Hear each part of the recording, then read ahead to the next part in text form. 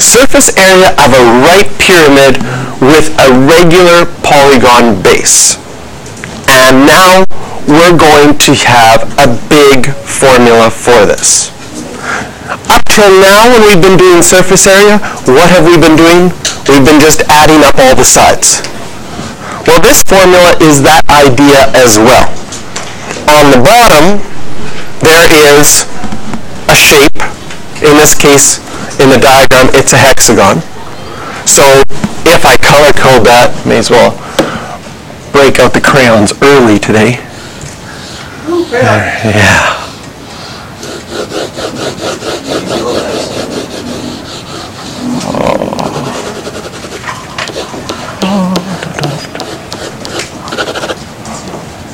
Okay.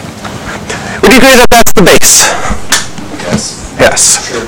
Oh, did you ever in your coloring skills or your coloring career do the coloring where you made it extra dark around the edges? This is how grade 7 map coloring for me worked. We just had to color maps in grade 7 for like 7 months. That's all it seemed like we did. And you learn the technique of making it dark around and then shading it light. Oh, such good memories. Okay, so there's our base. That comes into our formula right here. That makes sense. And then what we did before is purple. We figured out a side. In this case, each of these sides are triangles, right? In a pyramid. And you would figure out one of those sides and then say, oh, in this case I have 6 triangles that are all the same. Now the area for a triangle is, and I'm going to write it this time like this, 1/2 base times height. Sometimes I've written as base times height divided by 2. This time I'm going to write it as 1/2 base times height. You're good with that with the triangle, right? And in this case, our height of that triangle is the slant height of the pyramid. What this formula does is it puts together all 6, in this case, all 6 of the triangles together in one. And it does that by, instead of just using the base of one triangle, it uses the base of all of them. Because if I took all 6 of those triangles and drew them in a row, this would be the base of one of them, the base of the other one, the base of the base, the base, the base, the base. Right? And the area of one of these triangles is 1/2 base times the height. And the area of the next one's 1/2 base times the height. And the area of the next one's 1/2 base times the height. And what they've done here is they said, we can put all of those together by just adding up all of these bases and doing 1/2 base times height with all of them together. So that's why they have the perimeter of the base there. And since the actual height of those triangles, every single one of them is the slant height, that's why they have an S there. Check on your formula sheet. Is this formula on your formula sheet?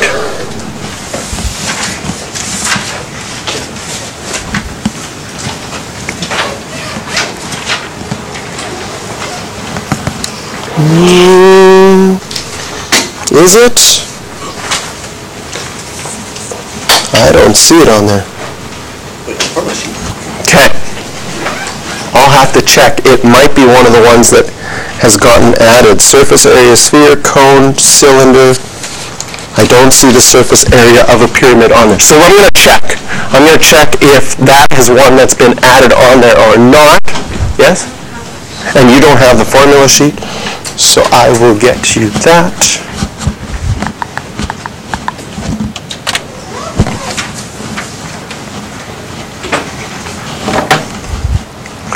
So we have, it says use the formula to calculate the lateral area of the shape above if the slant height is 12 and the hexagon, the side of the hexagon is 5. So we go back to the shape above and we say we know that this slant height, what does it say? I already forgot the numbers. Are they 5 and 12? Excellent. So the slant height is 12 and the side length is 5. Some key thing in here is that it's asking us for the lateral area. Remember, lateral area is without the base. And we talked about painted pyramids and where that might be a good idea in last class. So the formula that we had above says surface, beautiful, surface area equals 1/2 slant height times perimeter plus the area of the base. That's our surface area formula. So if I wanted to figure out my lateral area formula, what do I take away? The area of the area of the base. Which is good, because probably right before this you were thinking, how do I find the area of a hexagon? Do I have a formula for that? Maybe split it into triangles. You could split it into triangles maybe, you could figure out a way, but it's not a formula that you have like, oh, area of a hexagon, blah, blah, blah, blah, blah, blah, blah. Right? It's not a formula you know. So our lateral area, while this is nice, we don't need the area of the base. So in a sense, this is coming out, moving forward. We know that our slant height is 12. What's our perimeter going to be? 30. Because it's a hexagon with 6 sides, and each side is 5, so 6 times 5 is 30. Multiply this out, and our lateral area is 180. Did we have units? Yes. It's area, so area is measured in square units. So our lateral area is 180 centimeters squared.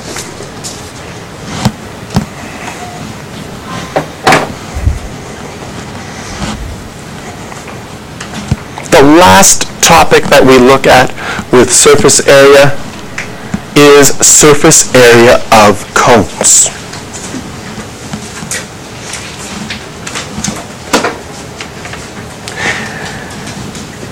And here is a huge mathematical idea. And this mathematical idea is attributed to one of the greatest mathematicians that ever lived. His name was Archimedes. He lived about, I'm going to say, 200, 100, 200, 300 BC. And what Archimedes came up with was something that is sometimes called a method of exhaustion. Sounds like not a very fun thing to do. Yeah. But the idea is, if you keep doing an idea forever, what does it become? Infinity. So here's a pyramid. It's got a square base. Then I make it a hexagon. Right? 6 sides. Then, 1, 2, 3. I make it, how many sides on this one? 12. Make it a duodecagon. Ooh. And then 24 sides would make it a 24-gon. Then a 48-gon and a 96. He kept making them bigger and bigger and said, what happens if we just keep on adding more sides? What does it get closer and closer to? A circle. So if I know my formula for one thing, can I figure out my formula for another thing? So let's look at how we would calculate the lateral area.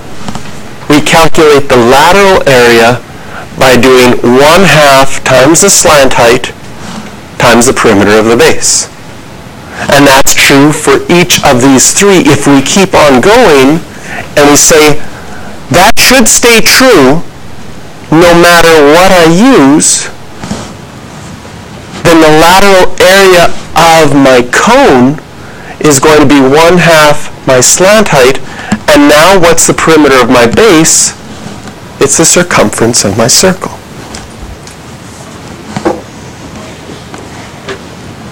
So my lateral area will just be 1/2 times my slant height times my circumference, and something pretty happens because the 1/2 and the 2 are going to simplify.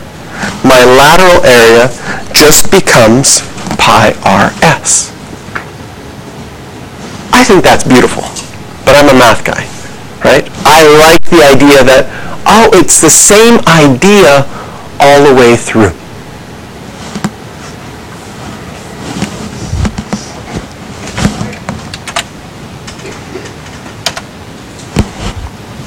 Then to find the surface area, if we know the lateral area is pi rs, the surface area, which would include the area of the base, and we know the base is a circle, we just have to add the area of the circle on, which is pi r squared.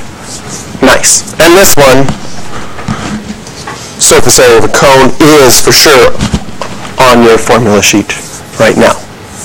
So let's do a question with a cone. A right cone has a base of 4 meters and a height of 10. So practice drawing these. If you want a base of 4, you want to draw a circle that's kind of three-dimensional on a table. That turns it into an oval or an ellipse. Take the center of that, okay? Label the fact that you know the radius is 4 meters. This is a pretty big cone. And then from that center, go straight up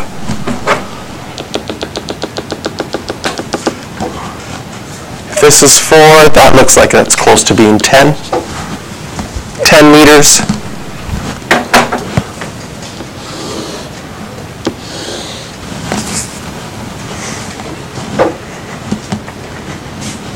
Now, if you really wanted to give a sense of 3 dimensions to this, you could take out your eraser and make this back line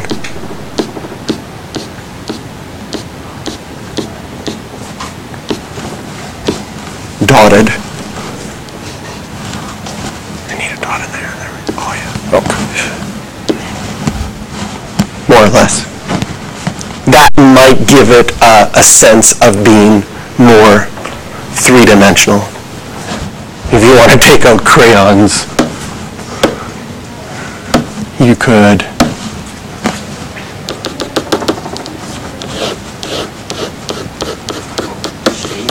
add some shading in there.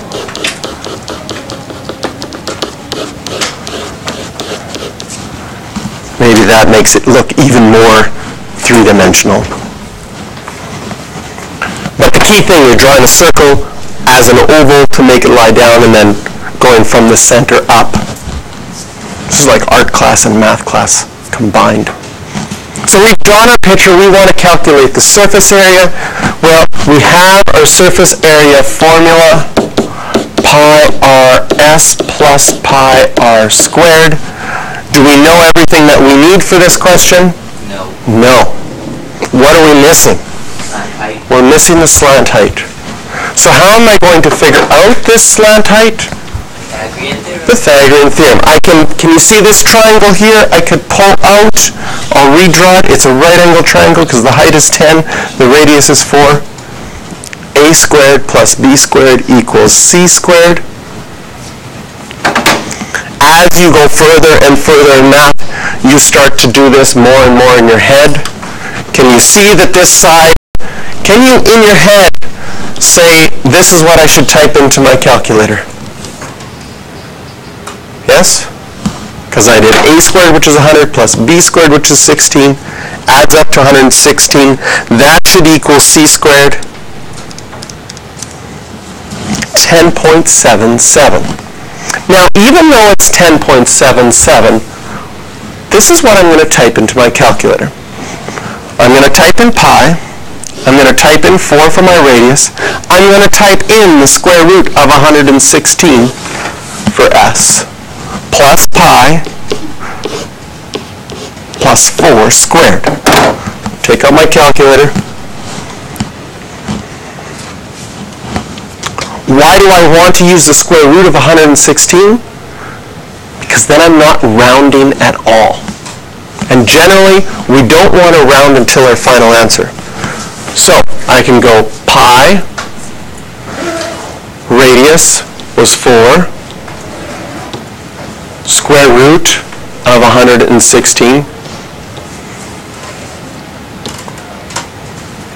plus pi r squared.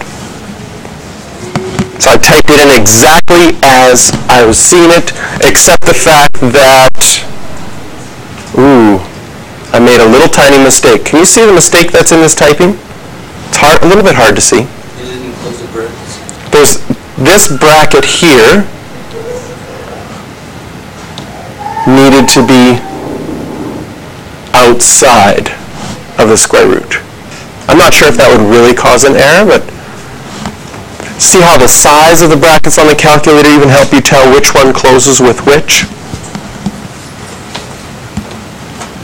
Oh, now I forgot the plus sign.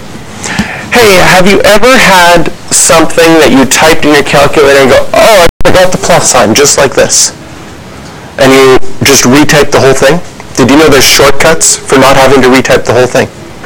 So, shortcut number 1. And this will work if you have a TI-84 or a TI-83. Above the enter button is entry. If you push the second button and the entry button, it retypes what you typed last. If you do it again, it will retype what I had before. So if I did it again, it would do that one. If I did it again, it would do the one before. The other thing you can do, and this only works if you have the TI-84, is you can use your arrow key and highlight it and push enter, and it retypes what you had before. Now the problem is if you go back to where you needed the plus sign and push the plus sign, it just types over top. So in order to insert something above the delete button is INS. That is short for insert. Second, insert a plus sign. And 185.61 is our answer. So our surface area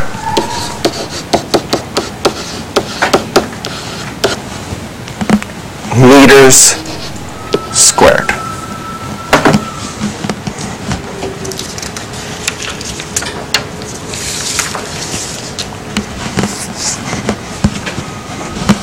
So we have one more question. Okay, just in the green, you can put it right in the green bin. Thank you so much. A model of the Great Pyramid of Giza is constructed for a museum display. And they decided not to construct the model as the actual size of the original one.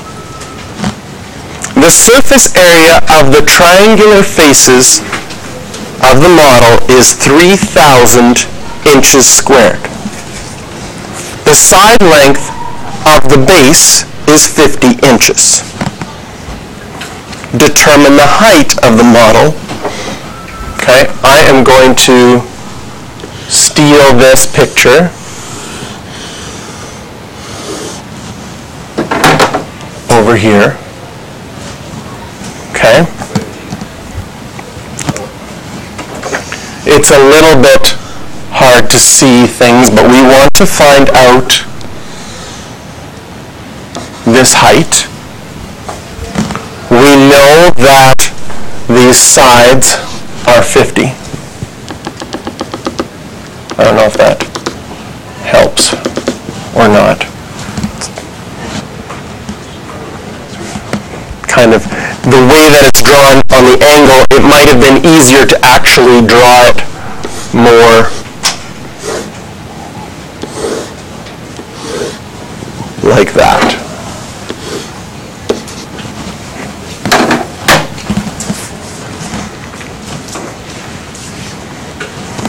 So we're told the lateral area, and I'll label that LA, because the surface area of the triangular faces is 3,000 inches squared. And this question, I too find that depending, sometimes in the English language, you might interpret this more than one way. So, how many people read the surface area of the triangular faces is 3,000 inches squared to include all four of them? And how many people read that as saying the surface area of the triangular faces is 3,000 inches, meaning that each of them is 3,000 inches? So you like each of them? Or you like all? Can you see? It's a little bit ambiguous. It's a little bit unclear, wouldn't you agree? It would be nice if I was putting this on a quiz for you, I would try to be clear and say either the surface area of all triangular faces together is 3,000, then you would know its lateral area, or I would try to say the surface area of the triangular faces are each 3,000 inches squared, then you know that each one is 3,000. Let's do the question with a lateral area. Okay? What does that mean one of the triangles is?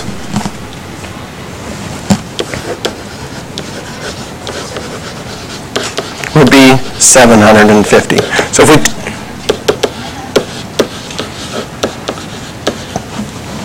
So if we consider it to be all of them, one of the triangles is 750 inches squared.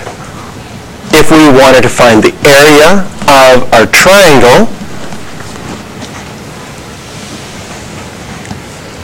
okay, the area of one of those triangles, I'm going to, okay, I'm going to take it from here. Can you see on one of those triangles, this would be the slant height, not the height. We have to be careful in a question with our variables, because if we just, like our area formula is 1/2 base times height, but in this case, if I say h for height, and I'm already using h for the height of my pyramid, then I'm talking about two different things in the same question. So we try to be clear that way, that in this case, when I'm talking about the area of one of my triangles,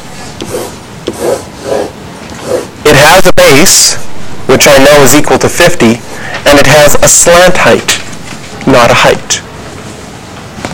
And so if 750 is equal to 1/2 the base, which we know is 50, and the height, which we know is actually the slant height, what we can solve for here is the slant height.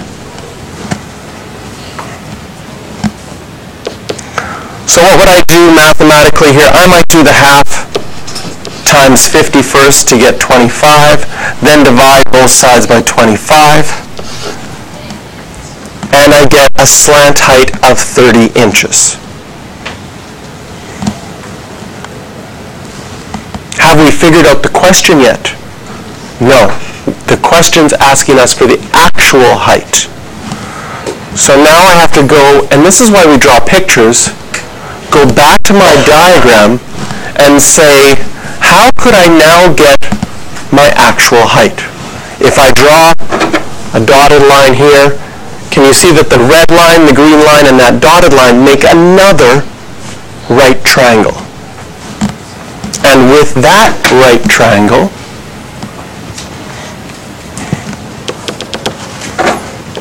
this is my height that I don't know.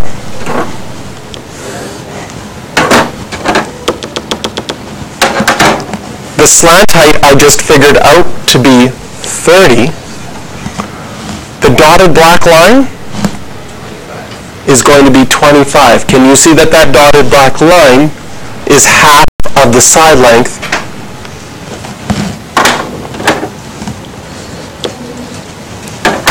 It's going to be 25. Now we have to do a squared plus b squared equals c squared again, because this is a right angled triangle. However, in this time, it is h squared plus 25 squared equals 30 squared. The thing that we don't know is on the left side of the equation, because the c squared is always your hypotenuse.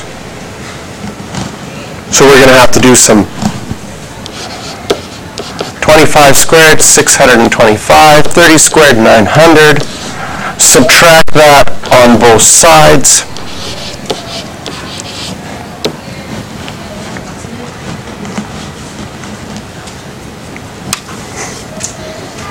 And if I make a mental math error, please correct it.